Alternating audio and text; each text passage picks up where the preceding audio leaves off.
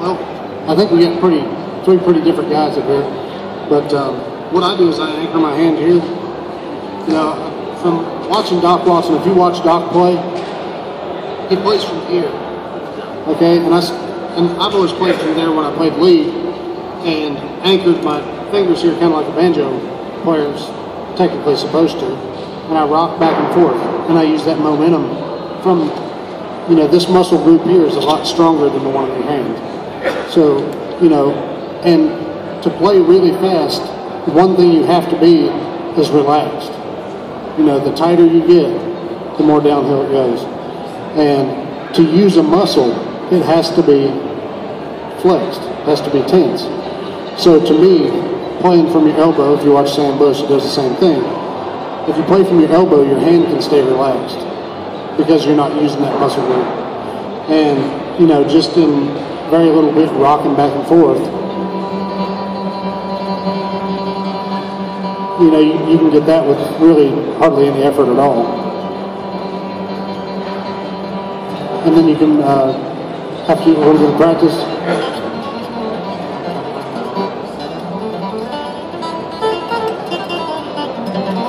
And that's basically comes from just that rocking.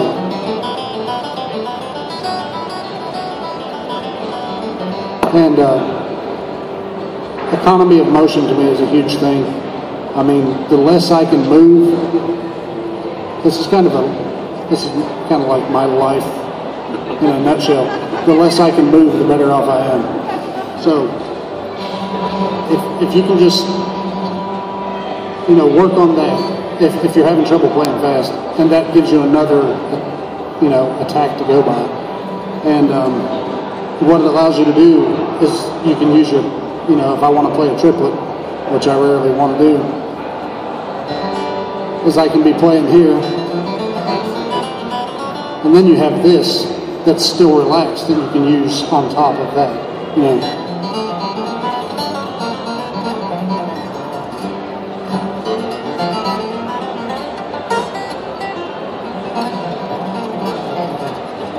So that's one way to do it.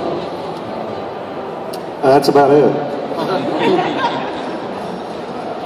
No, I think if I was going to show anybody how to play, it definitely wouldn't be with my right hand, because I was a banjo player first, and switched over to guitar like overnight, and literally, I mean, they said, okay, there's 3 strings the same, man, you should be able to figure it out.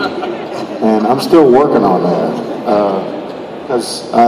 that's the reason I hold my hand like I did. Allison used to call it a baby seal flipper. But I'm double jointed, so I got really weird fingers. They bend all different ways, and because of that, I have a little more mobility by putting that ring finger down like that and moving, whereas most people wouldn't.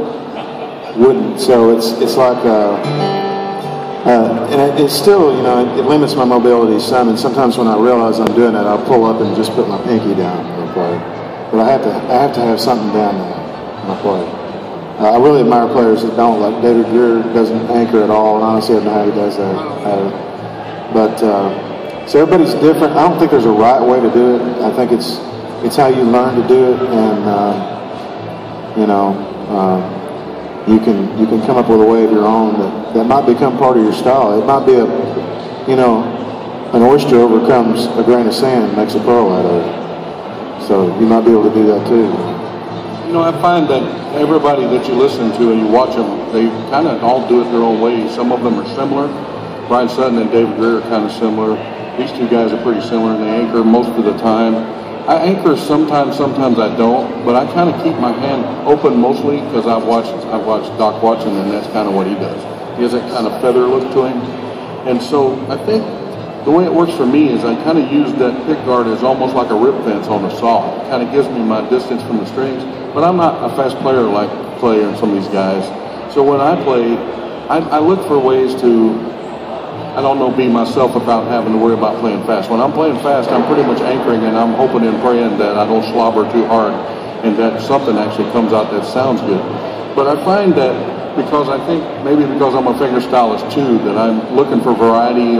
I want different positions for different reasons, even as a flat picker. Not as much, obviously, as a flat picker. But for me, I think when I do workshops, I tell people, look, find whoever your favorite guitar player is, see if you can find some video and see how they do it. If you watch Clay, and if you like his style, which everybody does, but I mean, if that's the one you want to emulate, then watch what he does and try to pick that up, because I think he's fast, he's clean. I mean, I never seen him struggle. You know, he never like tenses up. He's always really fluid, and that's really huge, I think, when you're playing fast, especially. So we got time for I think we're 5 minutes over, actually.